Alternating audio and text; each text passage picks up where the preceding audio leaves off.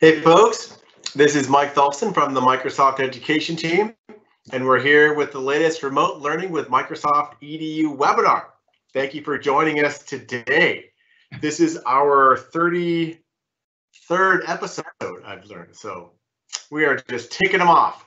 And today, we've got Dyslexia and Distance Learning. We have Kate Griggs, CEO of Made by Dyslexia, and Rachel Berger, who's a mix of dyslexia advocate, assistive tech expert, and Microsoft in terms of she works with our accessibility and inclusive team. So a great show today. We're just going to cover the latest updates and news really quick, and then we're going to turn it over to Kate and Rachel. So first off, our remote learning site. This is where we have all the latest and greatest updates for our remote learning tools and free software. The Teams EDU Quick Start Guide, which is the best way to get started really fast with Teams for education. It's a great guide. It's in many, many different languages. And then there's the remote learning community. Over 6,000 now, I've been told 6,000 strong educators from all around the country and the world in one big community, working together, learning from each other. The Microsoft product team is in there also, helping them out, answering questions, getting support. So it's great to have all those folks in the community. If you have not joined, we encourage you to do that. And for today's updates, so first off, if you haven't already gone to there's actually two now, the Made by Dyslexia and Microsoft Education, we partnered with Made by Dyslexia to make free courses on the Microsoft Educator Center. We've got part one, which is the Made by Dyslexia and Dyslexia Awareness course, and part two, which follows up with that course and talks in addition of ways that educators can work with students with dyslexia. We also have a recently launched special education page for early education. It's a new Microsoft Educator Center page. So for much younger children that might be working remote learning or doing remote learning and distance learning with their parents in the very early years, we have a site dedicated to that, as well as a new page on highly capable and twice exceptional children. And so that is a new MEC page that also launched around the same time. That's also available as of last week, and we encourage people to check that out. And with that, now before I introduce Kate, I'm going to tell, it's very brief, the origin story. Now everyone talks about all these superhero movies and the origin stories. So I'll tell the brief origin story of how Kate and I first met up and the whole Made by Dyslexia Microsoft partnership. So it started with a tweet, of course. And I didn't know Kate at that point, but I figured I would tweet out to her and find out if she knew about Microsoft Education and the work we've been doing with dyslexia. And I said, DM me, stands for direct message me if you want to hop on a Skype call in the new year. And lo and behold, she direct messaged me. And we got on a Skype call and we talked about the sort of the complementary things that our two organizations were interested in and working on and excited about. And that all ultimately led to the partnership. And so with that, I'm going to be introducing both Kate and Rachel, where they're going to be talking about a few things, answering questions, kind of back and forth between each other. Kate and Rachel also know each other as well. And Kate's the CEO of Made by Dyslexia and the founder. And so with that, I'm going to let Rachel take over the screen share, and we're going to kick it over to Kate. Welcome. Thank you, Mike. It's fantastic to be here. Thank you so much for inviting us to do a session with you today. What I'd like to do today is just give you an overview of what we're going to be doing this evening. So to start off with, I'd like to give a sort of introduction to me and my story and why personally why I'm doing what I'm doing. I'd also love Rachel to share her story as well. And then I'd like to tell you a little bit about Made by Dyslexia and what our aims are and what we're trying to achieve. And then we'll get on to the subject of this webinar, which is remote learning and the sort of some of the difficulties and some of the plus side of using remote learning for dyslexics. And then Rachel will do a fantastic presentation around some of the assistive tech that supports dyslexia. So this session actually really is well and truly made by dyslexia. I'm dyslexic, I have dyslexic kids, and obviously I'm CEO of Made by Dyslexia and a passionate advocate for all things dyslexic. And Rachel also is dyslexic herself with dyslexic kids and an amazing advocate and works with Microsoft. So let me just head over to you, Rachel, and you pick up on why you're so passionate about this whole subject. Thanks, Kate. So, well, first of all, it's so great to be here today, the two of us, and on this webinar sharing. I've got a lot of passion in the field, and that starts with the organization that I formed more than about 7 years ago now, and the fact that I have 3 sons, 2 of which have their share of learning differences, so dyslexia, dyscalculia, and dysgraphia. And so one of the things that makes me really passionate is the ability that I have to also work with Microsoft and provide real solutions for students that level the playing field and help them get around those roadblocks that they experience in education. Back to you, Kate.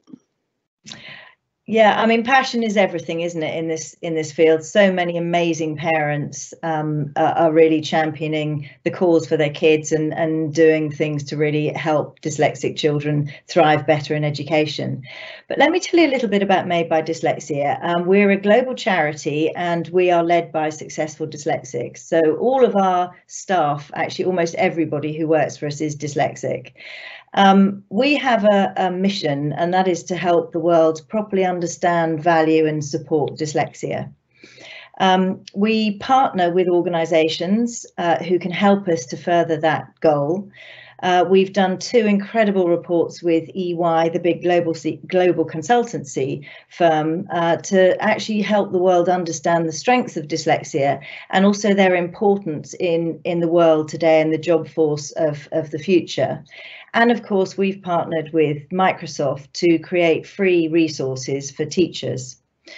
Dyslexia, for a lot of people, they think dyslexia is just about literacy, but dyslexia is a lot wider than that.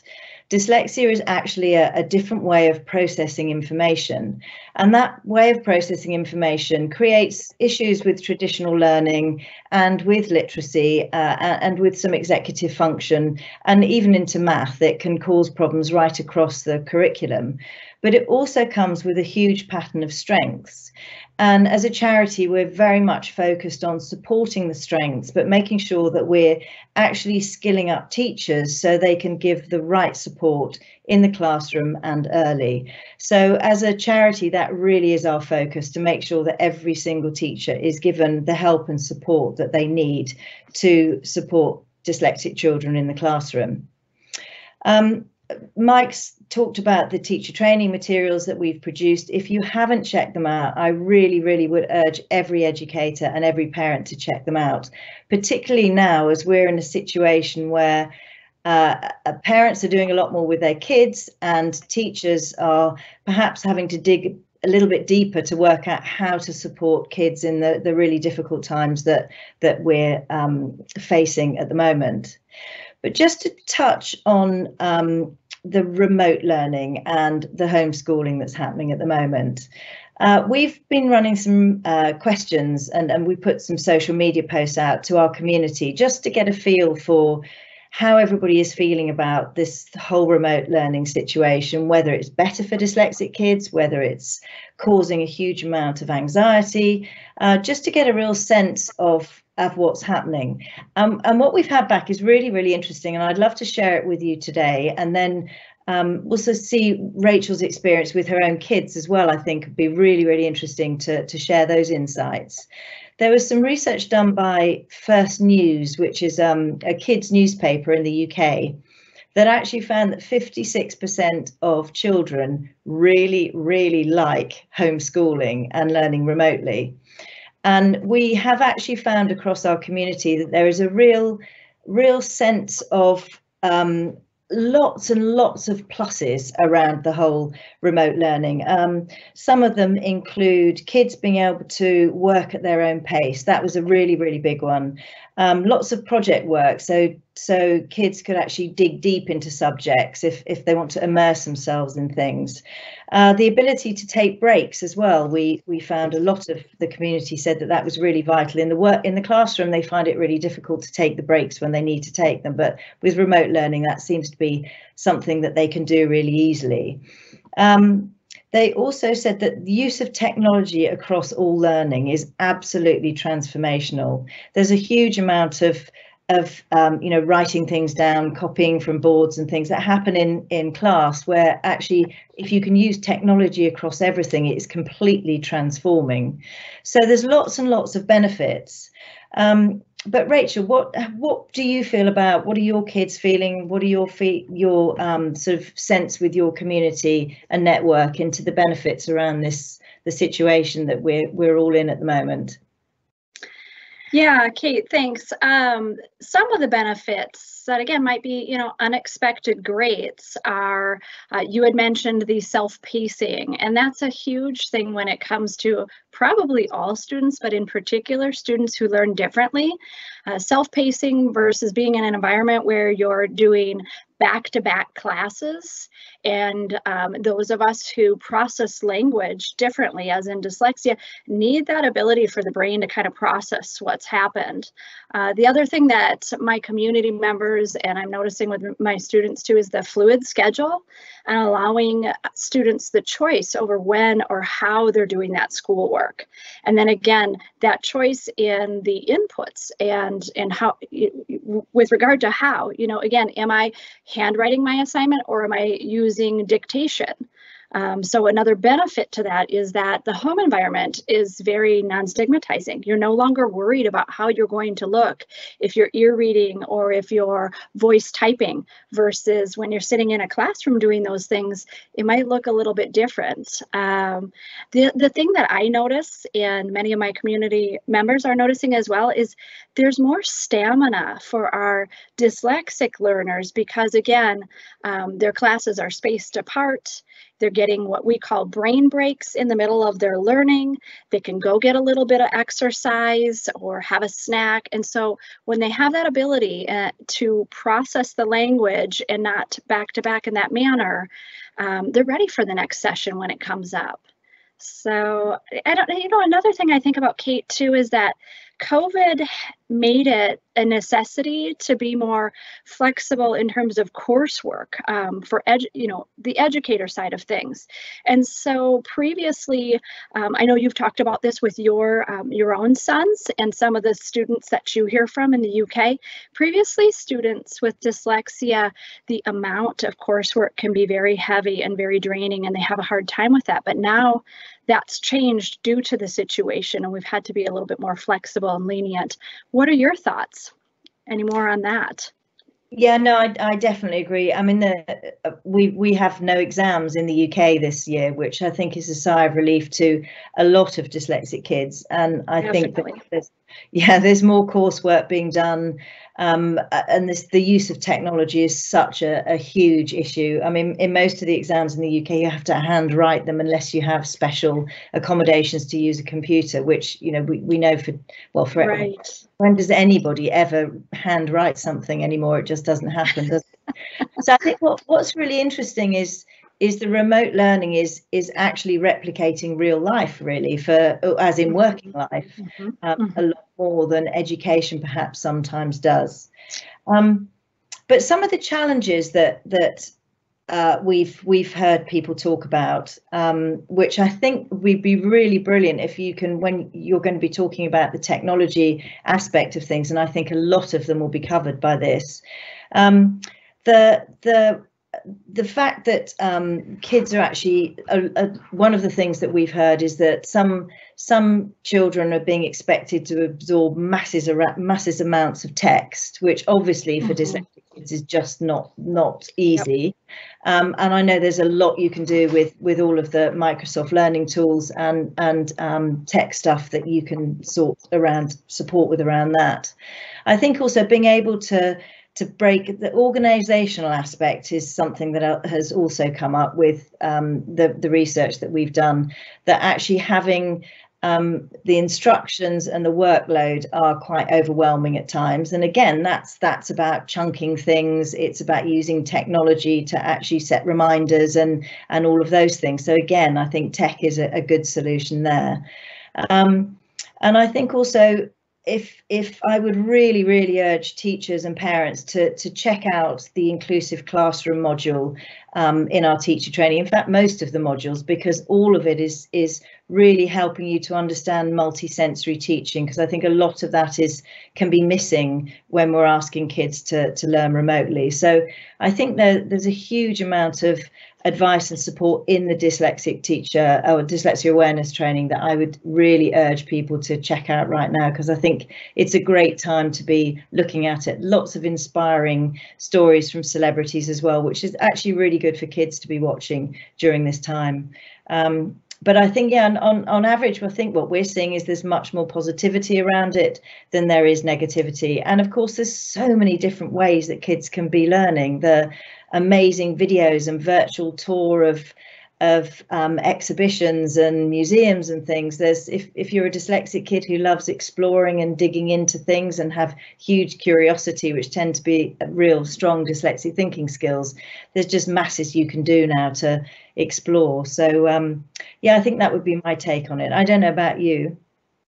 Yeah, you know, very similar to you, Kate. There is a lot more independent time, which includes a lot of reading text, and so very text heavy, but thankfully, you know, we've got wonderful workarounds, which I'm going to demonstrate shortly. And then just the, you know, another one that's top of mind for me is oftentimes schools and educators have multiple tech platforms instead of a singular use platform, and multiple things that students need to be into every day, like emails, websites, links to navigate for instruction, assignments, for their work, and for turning in. So it gets to be, like you said, with that organizational piece, that in itself gets really difficult. And then they're not having that face-to-face verbal time. So it's kind of a compounded effect, that which we have some really great solutions. And I'd love to go ahead and demonstrate some of those if you think we're ready for that, Kate. Yeah, absolutely. But just before you do, another plug for the training, there's a brilliant module on memory and organization, which has got lots of really useful tips. So yeah, check that out. But I think I'm fascinated to watch your presentation and see what what tips you can give to us all. Okay, so let's start out, excuse me. Let's start out in Edge browser.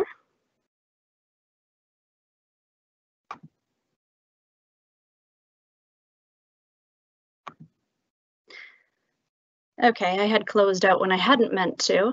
So we're going to start out with one of my top favorites, and we're going to start out with Immersive Reader.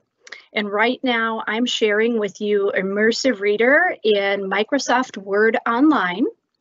And we have Immersive Reader built into Word, Word Online, OneNote Desktop, OneNote Online, and a couple other places. So we're going to start here in Word. And so when we have content that students need to read, if they can open that up in Word, they're going to be able to utilize that text-to-speech, or what I call ear reading option. So if we just go under the View tab here and then click on Immersive Reader, this is this icon right here that you'll want to familiarize yourself with. We're going to get a skin that pops over top of the page and enables us with that text-to-speech. And it looks like we've got some syncing here with our internet, which is very common.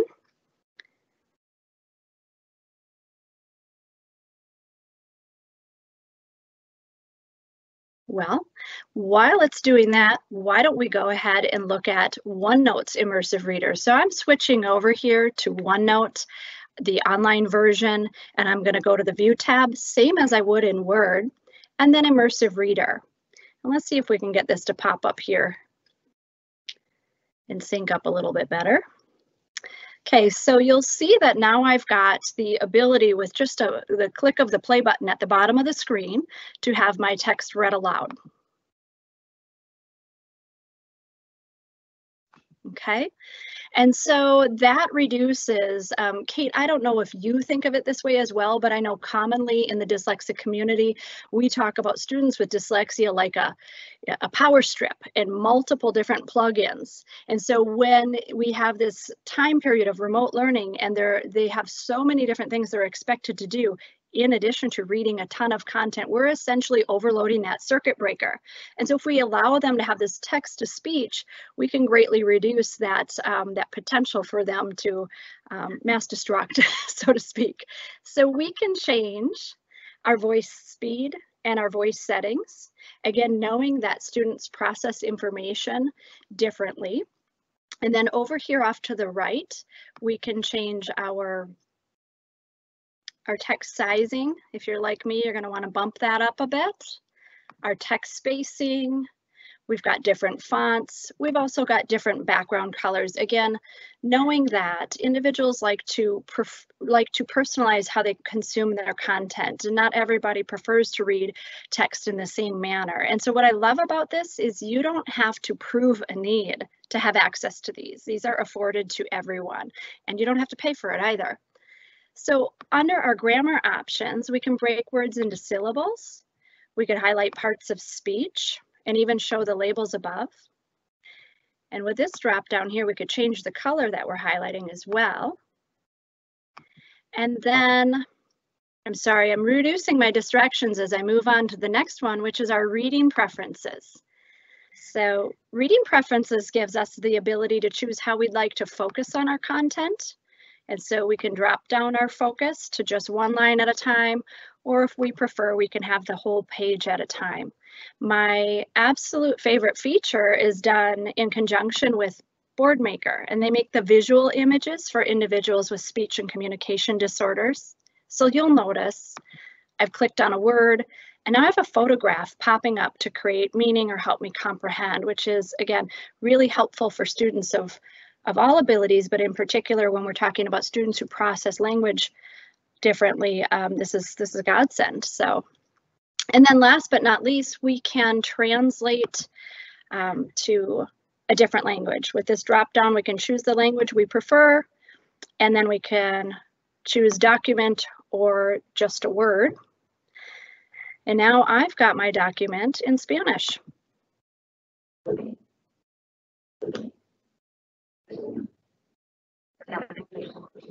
Okay, so what I love is that we also have picture dictionary following in Spanish, and then we can toggle between both the original and the Spanish at the top of the page. So that's in a nutshell the immersive reader function built into OneNote. And again, I was using OneNote Online. This is what we would what the document looked like outside of that. So as I mentioned, we had it in Word as well, and so now everything's is working appropriately in Word. You'll notice it's the exact same as OneNote. So I've got my icons over here, and then my play button down below. And if I was to escape out of that, here's that Word document. I would click on View and then Immersive Reader. In this case, since we are short on time, I'm going to show you another capability built in here with Immersive Reader. And so this is utilizing Edge browser. And I'm going to show you why Edge is such a phenomenal tool, and you might want to make it your primary search engine. So when utilizing Edge browser, you'll notice we have Immersive Reader built in. So here's that little icon up in the top here. And I've got just a mainstream internet search here, but this is one of my favorite K-12 websites in terms of educational content. And so this is, again, something that during remote learning, my students or my children and kids in our community can be directed towards to do that independent learning. So if we click on the Immersive Reader button, Kate, we get a view that wipes out all of those ads. And just think, you know, from one dyslexic to another, think about how much easier that is to read, right? Yeah. It's kind of like focus mode just right there. So we can click the read aloud button, and so you'll see our text is highlighting and reading aloud, but even better than that, I get this toolbar that enables me with the same capabilities we had in Word and in OneNote. So I can increase my text sizing. I can put some spacing in there. Let's get down to some text here. I can choose a different background color. Again, I've got my reading preferences. So if I wanted to change how much I'm focusing on at one time, I could. And then we've got those grammar tools. So all of these things built in right here into Edge browser, and anyone can download and utilize Edge browser as their search engine. And so I'm noticing that we have just a couple minutes left. And so what I'm going to do is I'm going to go back over to our PowerPoint, and I'm going to call out a couple of slides that we have. Unfortunately, I don't think we've got the time to go through them, but this slide deck and the contents are going to be available post live event today. And so I just want to call out Office Lens. And this is another great tool for the immersive reader capabilities. And then my kids at home here have found during remote learning, they can also utilize Office Lens for some of the worksheets and packets that were sent home with them. And so if individuals want to take a look at this post live event, they can look at these two clips on Microsoft Office Lens and even download Office Lens themselves. Again, that's a free app in the App Store for iPad, iPhone, and Android devices. So that's in a nutshell what I've got for you, Kate, that has greatly helped during this period of remote learning, and tools that, whether we're remote or back in the classroom, phenomenal at leveling the playing field for dyslexic students. Fantastic, loads of really, really amazing stuff. I think the other piece of advice I would give to any parent, particularly parents and students, is not to panic. I mean, there's so many amazing things that they can do and learn and immerse themselves in, just to be able to absorb information and learn new things. And it's, you know, it's not easy for every child, but there are lots of things there that can help. So I think just explore and have fun and read lots of audiobooks, lots of films, lots of exploration is definitely the way to go. Would you agree with that, Rachel?